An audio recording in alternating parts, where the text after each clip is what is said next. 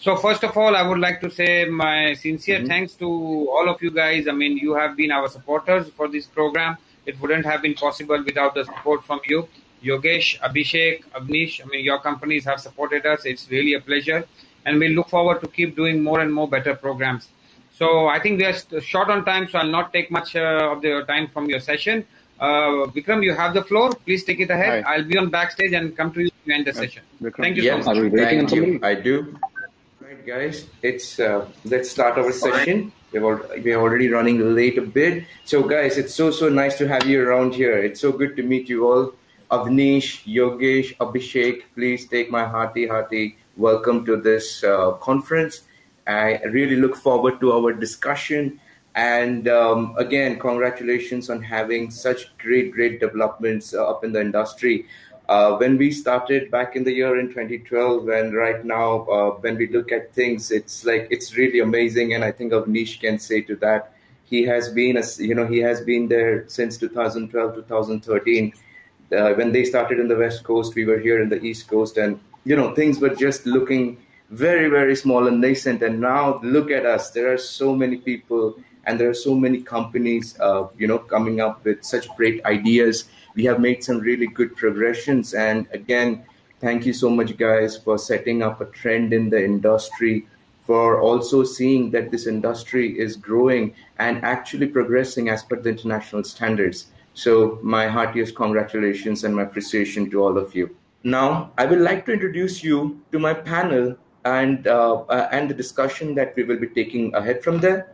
From the first, I have my dear respected peer, Avnish Pandya, who heads the medical division of Botanicals.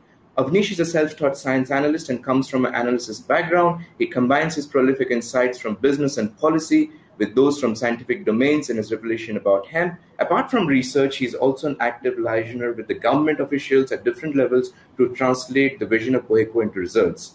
Then we have with us Mr. Abhishek Mohan, co-founder and CEO of Hempstreet.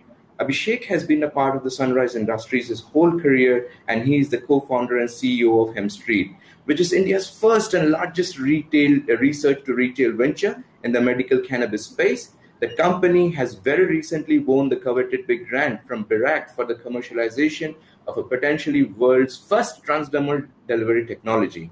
And lastly, we have Mr. Yogesh Jhamtani, co-founder of Buffalo Extraction System.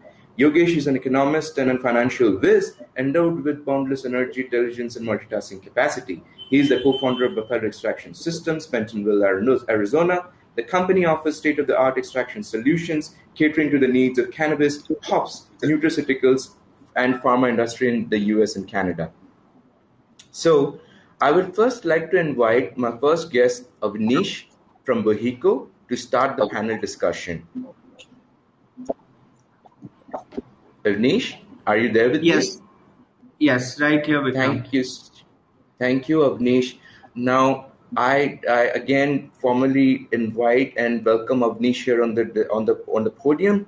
And Avnish, you as one of the leaders in the Indian hemp industry, opportunities and challenges currently you perspective for cannabis, be it seed, leaf, bud, fiber, or whole plant extract-based OTC and prescription products. Can you please share your insights on this? Thanks, Avnish. Definitely. Thank you so much, Vikramm. The first major aspect is the way we would look at the cannabis plant and the way the cannabis plant is defined in India as well. We have the definition, which is specifically the bud or the flower of the cannabis plant is being defined as cannabis, which is probably the only narcotic part of the cannabis plant as per the NDPS Act. The rest of it, which is the leaf and the seeds and the bud and the fiber, are not necessarily part of the NDPS Act. The seeds are considered as a value additive nutritional ingredient. They also find mention in classical and proprietary Ayurvedic texts that we have used in various digestion formulations. The leaf of the cannabis plant is the most interesting aspect of the Indian cannabis industry because it is falling right in the middle of the health and wellness aspect as well as the non-narcotic aspect of cannabis. The way we look at the leaf is basically a source of cannabinoids, which would predominantly mean a source of the active pharmaceutical ingredient, but it is present in much lesser proportions and concentration than it would be in the bud. As we all know that the leaves are regulated as a excisable commodity, which means they are under the prohibition acts of various states in India. Certain states have a regulatory framework to allow for for collection of leaves, as well as dispensation through the forms of quota systems, either for devotional, recreational, or quasi-medical purposes. The biggest roadblock that I think we're facing with this is cannabis is still a collecting industry and not a cultivating industry, which means that till a point of time we are only collecting these raw materials. The industry is definitely going to have a limitation in terms of what it is being able to kind of create as a final product and present it to the end customer market. But also at the same time, we need to understand that India is probably the only place in the world today that has a federally regulated system for medical grade cannabis products, where it is not only a system that was established in the last few years, but a system that was kind of in place from thousands of years through Ayurveda. Also, to our forefathers and to the bureaucrats in the 1980s who were drafting the NDPS Act, they left the leaves and the seeds of the cannabis plant out of the definition of cannabis as per the UNODC, which has allowed us this opportunity to launch the first generation of products. So I think we're the Gen 1 of this industry in India. Products like Abhishek is working on a transdermal patch, products like you would be working on, which is like nano-emulsifying cannabis, is the Gen 2 and the Gen 3, where we will see the Indian consumer actually benefit out of the modern technology that is available in the world versus the traditional knowledge that India brings to cannabis as well. Thank you. Thank you, Avnish. Thank you so much for that. That was a really, really very insightful. Now, my second question would be, what do you feel are the major challenges and opportunities with regards to commercial cannabis cultivation in different states of India? As a company, you are spread out in pan-India. Could you please share your insight on what you have faced as the major hurdle for this cannabis cultivation? Thanks, Avnish. Correct. I think, Vikramm, in your introduction, you kind of brought it out clearly that there are 3 to 4 states in India who already have some version of a policy to cultivate cannabis, either for research or for commercial purposes. Let's take the state of Uttarakhand, for example, that has a research and a commercial policy. Uttarakhand in 2015, 2016 kind of devised a policy to cultivate hemp, which would have THC percentages lesser than 0.3%. And they would ideally have to be registered varieties that were either imported from outside or indigenously developed. I think the major crux of cultivating cannabis at scale, and we're going to see this issue coming up in a larger way, is the funny part that India has its own ocean, but it does not know if it can even drink a sip of that water. So we have all the cannabis in the world, but we do not know what standardized cannabis is. For example, if we're industrializing any commodity, its standardization is of prime importance, whether it is to the consumer or you're talking about the supply chain efficiencies in the middle or the producers of these drugs as well. So there is a lot of plant-based research and cultivation and agrotech research that I believe the industry is missing out on currently. There is not that much impetus that is provided to doing that specific breed identification or segregation of the right kind of crops that are there. So it is very important for us as an industry to push the government departments as well as our own peers to focus on our ability to cultivate the right kind of cannabis plants. For example, if India has to become a major cannabis economy, it will require its varieties. It will require, for example, the Chinese have 12 to 13 varieties of hemp identified and registered with their National Bureau of Genetics. India needs to go down that path. We've been able to scale rice, we've been able to scale wheat, we've been able to scale a lot of other pulses and millets in areas where we never thought they would grow. But cannabis needs that kind of structured breeding outlook. Whether it is for medical or industrial purposes, it really doesn't matter. As far as we have standardized cannabis that gives us that outlook, it is important. And of course, once we have this, it's a chicken and egg argument, right? Today, Correct. we have Uttarakhand that has already created this policy of 0.3% THC. Now, let's say if there were 10 companies working towards developing these genetics, we would definitely have the right kind of other state governments opening up, saying that we are Right. seeing these results are going to come. एक दो साल में तो seed आ ही जाएगा, for example. तो तब तक we can do something. Second thing is Right. relying on international genetics. We've imported more than 50 different varieties from the US, Canada, Europe in our trial plots. The one thing we are seeing is cannabis is so sensitive to latitude that it is next to impossible to be able to grow those same plants with the same yield in the latitude in India.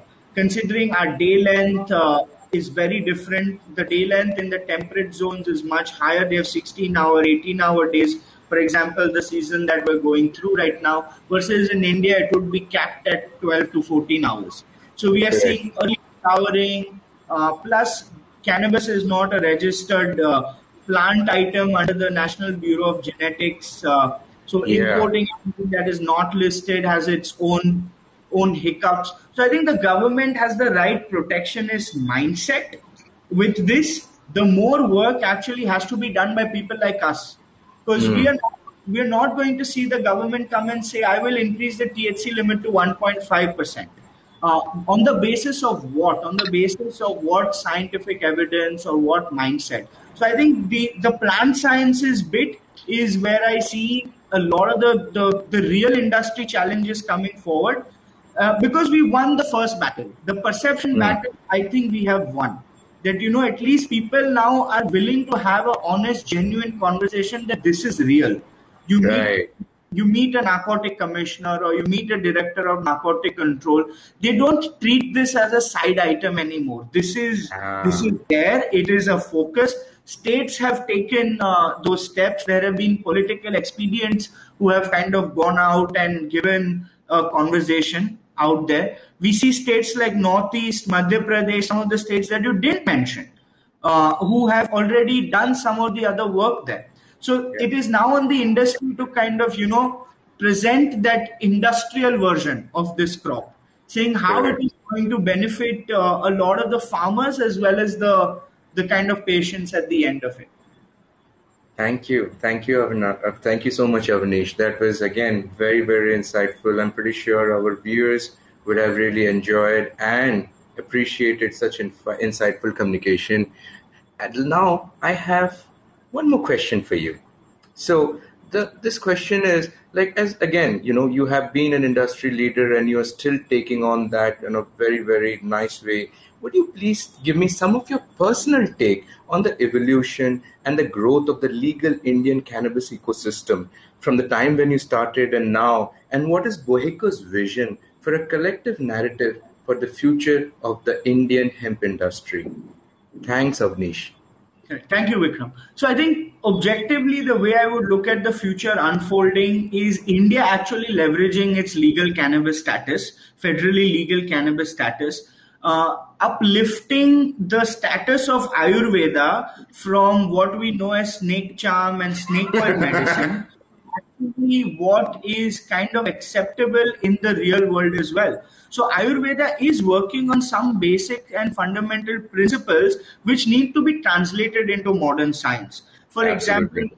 marker-based analysis, identifying active pharmaceutical ingredient, doing some PK/PD pharmacokinetic dynamic studies on how this actual active pharmaceutical ingredient is working. I'll give you an Right. example. For example, Please. we have been using fats and lipids to extract cannabinoids for thousands of years, but we Yeah. just call them milk and ghee. We never call them fats and lipids, for example, right? So we have the know-how. We have it. It requires people who are kind of able to see both the worlds Both simultaneously. the worlds, exactly. There Yeah. is a real world out there. India is its own microcosm. And if India has to actually launch itself, it is about bringing this in place. And in fact, the government has a tremendous piece of legislation known as the Phytopharmaceutical Regulation of India, Exactly. which talks about creating pharmaceutical drugs that would come from plant-based sources that would actually be prescribed and offered by modern medicine practitioners.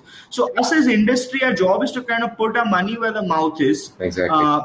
And do that kind of research as you mentioned. For example, the BIRAC grants, a lot of the clinical work. So we're also assisting Tata Memorial Hospital in importing this cannabis from the Netherlands in the office That's really of cannabis. We're undergoing a trial at the National Institute of Ayurveda for our arthritis-based products. So it is about leveraging these government institutes, bringing them on board on a similar platform, raising the level of conversation. I think no more we are talking about bunch of ganjedis trying to do something. It is about like actual white-collar hippies who have entered this space and wanting to create a real dent in it. I think I've taken enough of your time. Please let's move on as well. No, thank you so much, Avnish. That was a lovely, lovely discussion. And thank you so much for your personal insights and also for giving us a view of what Bohiko is doing and of Bohiko's future initiatives. Thank you so much, Avnish. It was lovely speaking with you here. And again, I look forward to more connections like this and a chance to interact again. Now, next, I would like to call on the panel my dear respected colleague and my peer from the industry, Mr. Abhishek. Mohan, would you please give us a little bit of a brief about your company and about your work a little bit, and then we will progress on to those exciting topics from there on. So, yeah, I mean, Hempstreet is a research to retail medical cannabis company. We currently we came out of the Ayurveda space, but we also have a foot in, advanced research around, the more Western style cannabis-based products. And we're currently in 24 states in India. We have a little over 2,200 clinics. We were born out of really the need to solve a lot of India's major problems. So we looked at cannabis as an avenue to solve mass ailments in India. We entered this industry to tackle, some of the major problems that we saw. And now that we're in here, we wanted to build a best-in-class business, whether it's research, whether it's how it's retailed, how it's dispensed, to make sure you track, to make sure you don't become the next, off-label sale industry. We looked at the opioid crisis, what was happening in San Francisco, which I saw. Just to finish, I mean, we entered this market to basically solve some of the pressing issues that we've seen in India. And we're research to retail. We're present all over the country, and we're trying to fight these mass ailments. I'll speak from the heart here, right? So I think everybody will agree the first movement in cannabis was people trying to create a cannabis industry rather than, what the end use was for, right? I mean, there was a lot of peddling of hemp seed oil as CBD. There was a lot of people just trying to make money off cannabis because that was kind of the fashionable thing. That's overcapitalized Canadian companies. The news waves are full of the story. So that's what people went for, right? I mean, so the idea was, if somebody, you have to build for the long term. You have to make sure that you self-regulate. You have to make sure that you sacrifice kind of that cutting corners. I mean, it's not sacrifice if you're cutting corners. It's wrong. Like you build for the impact. You build for the long term. That's why for us, we deployed. I mean, we today, and like I said, since we've launched in our first product in December, we are now in a little over 2,200 clinics in 24 states in India. But we could have been 4 times that amount, and that probably puts us in one of the biggest rollouts of medical cannabis clinics in the world. But we insisted on vetting of the doctors. We insisted on a blockchain-based system where we're protected from even our own future greed, if at all. I mean, the idea is that we need to build for the long term. I mean, if you're trying to replace opioids, if you're trying to say you're not going to be those over-abused pain relief medication, then you have to kind of, put the money where your mouth is. You have to basically make those sacrifices in growth to make sure that it's a responsibly built industry. I mean, there's still a lot of like unscrupulous nonsense that's happening. And, it's just terrible. I think the industry needs to come together to basically make sure that we don't kill it before it starts. And it's again about the people, right? If it's about the impact that you're having on people. Half our population is suffering from debilitating menstrual cramps, and you want to shut that down because you wanted to sell some off-label nonsense on the internet. You want to be able to have a pill mill. You want your single doctor prescribing to thousands of clinics. And again, the idea is also that cannabis, that's one of the dangerous things that's happened globally, is that with so much capital going to cannabis, people have started believing cannabis can solve everything, right? And that's also not true. As a player in the market, I would say, no, you need to go to a doctor. It may not be for you. It may not be for the ailment that you're using. So I think that's, and similarly with Ayurveda, right? If you've taken the Ayurvedic path, as we have, you respect the art, you respect the practice. You make sure the patient visits a doctor, goes through his analysis, or you don't do it. This whole loophole business needs to stop, and you have to build for the long term. Again, this is 100% impact business, whether it's on the farmers, whether it's on patients, but on patients, 100% impact business. You're providing people something that they never had any relief from. So it's a tremendous responsibility, and everybody should act on that basis. Thanks, Vikramm. Thanks, Arfaz. We run a turnkey automation company called Buffalo Extraction Systems. We've been working with clients in US, Canada, Africa, and Europe throughout the value chain. We are turnkey automators. We help them from cultivation to extraction to getting their product out, be it isolate, distillate, crude, or full spectrum and broad spectrum.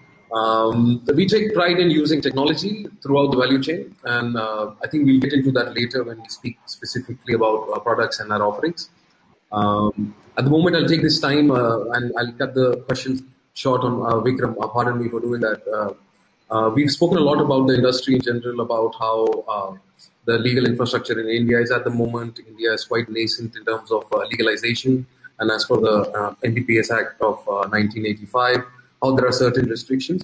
I would like to add two pieces there that as Abhishek mentioned, that within the resources and the legal infrastructure we have, India is federally legal.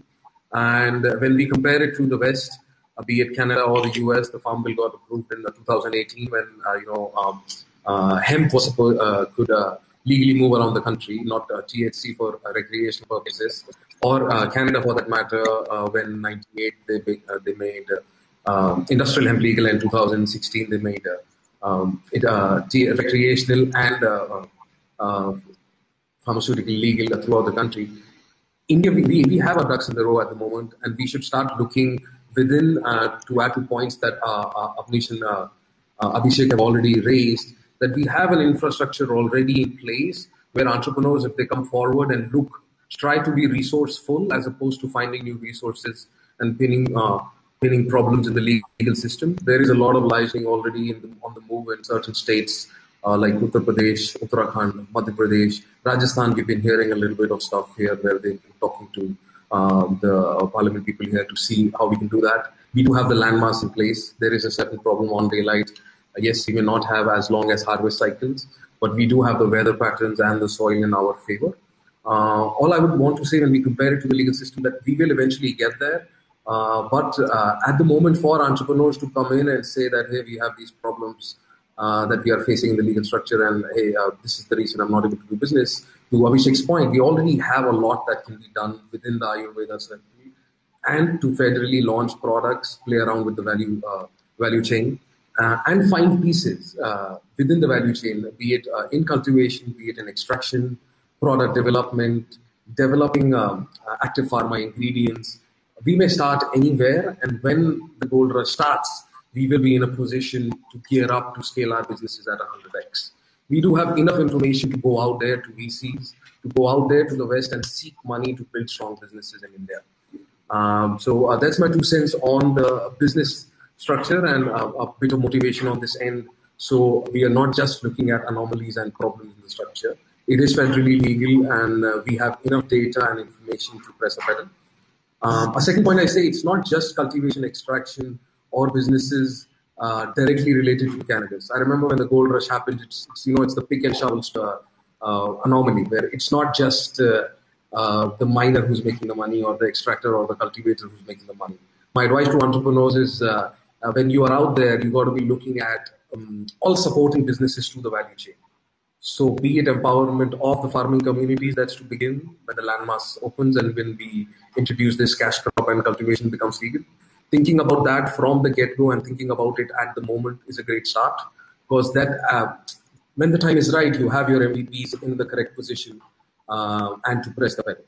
Also to note that digitization is a great way. I know Abhishek is using a lot of technology on this end to empower the Ayurvedic doctors in the country. So use of technology and immersive experience and supporting businesses to the value chain, not just the core value chain. So we've got a whole lot of arenas to play here and to start off businesses and to start thinking about sustainable businesses that will have a competitive edge going forward.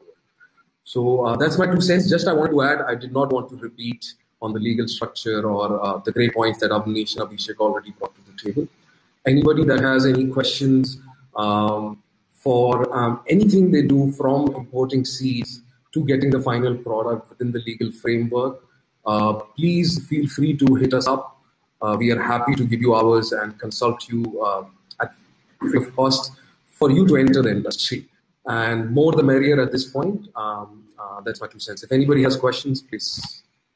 Actually, we've had some very good conversations around the world, but I mean, while we're primarily focused on solving India's problems, I think, like I said, right, we have to own this industry. I mean, it's something that we have such a long relationship with. We have we're the pharmacy of the world. We have such a long relationship with Ayurveda and cannabis. I think there's a lot we can contribute. Some we can contribute, towards the global market. I think from a holistic point of view, I think there's quite a bit we can contribute, just like we have with Ayurveda. Okay, Yogesh, and from a research perspective, there could be very good partnerships. I would say Israel, for example, where we have some great stuff happening. That would be an angle. There's a lot of, to Abhishek's point, on the research side, there's a lot that still can be done within India, and there is a lot of research grants already coming into the country to all the CSIR institutes. These may not be out there in public, but the research is on. So as soon as we may not have isolation of cannabinoids legally, but we do have the research in place that is already being done on the cultivars that are present in the Indian landscape. So those research, thanks to our central institutes of medicinal and aromatic plants on the different cannabinoids that are available in the country, is ongoing. And there is big money coming in North and Delhi. So we shouldn't, as entrepreneurs, it's not wrong to start bootstrap. And I think anybody who's received money will also agree. It's the learning at the beginning that when you get your MVP correct, you have your value proposition right, and you go out there with a sustainable plan. And it's the right time to go ahead at the point. So, and money will come in. It's not just going out there seeking out for money and start when you receive money. You got to start first and the money will follow eventually.